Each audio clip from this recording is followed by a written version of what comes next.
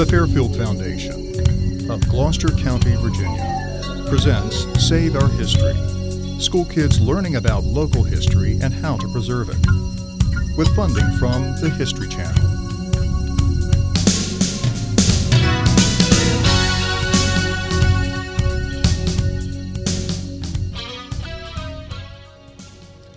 As an agricultural community dominated by plantation landscapes of tobacco, mixed grains, and grand manor houses, Gloucester County, Virginia grew into one of Virginia's wealthiest counties during the 18th century. Driving through the heart of the county today, few buildings and sweeping fields seem to serve as reminders of the county's plantations. But behind the strip malls, gas stations, and new construction, evidence of historic plantations remains intact. Through a generous grant from the History Channel, 4 fourth-grade classes from Butterton Elementary School had the opportunity to experience these landscapes.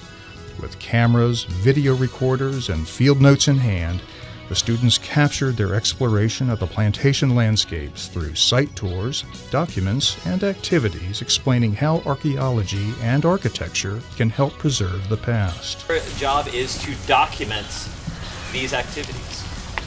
Some of the photographs that you take may appear in the Gloucester Matthews Gazette Journal. They may appear on the internet as part of the videos that we're putting together with you guys when we do the interviews and when we document the landscape. So plenty of opportunity.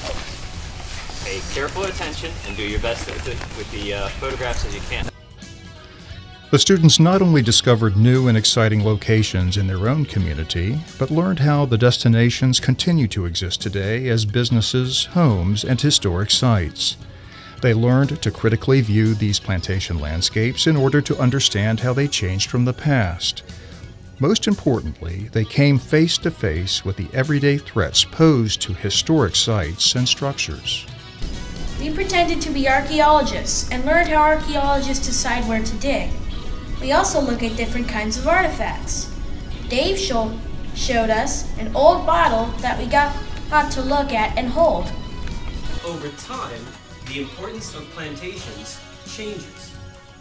They used to be where everyone lived, where everyone worked, and where everyone got the wealth that allowed them to continue to live in the area to survive. And so when you look at a map from the 20th century, this is the Folks map of 1912. You notice how it's different. This area here is all kind of blank in the center. Is it blank in the center here? You see all these lines, all these squiggly lines through here? What do you think those are? Rows, exactly.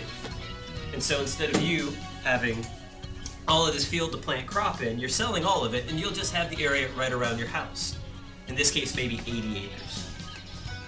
But your friends will build a house, and instead of this being all field, it'll be a house and a field. And it'll get subdivided and subdivided. And so you get this. As development continues to expand and Gloucester County continues to change, these students will contribute to the discussion of how historic structures and archaeological sites are treated and preserved.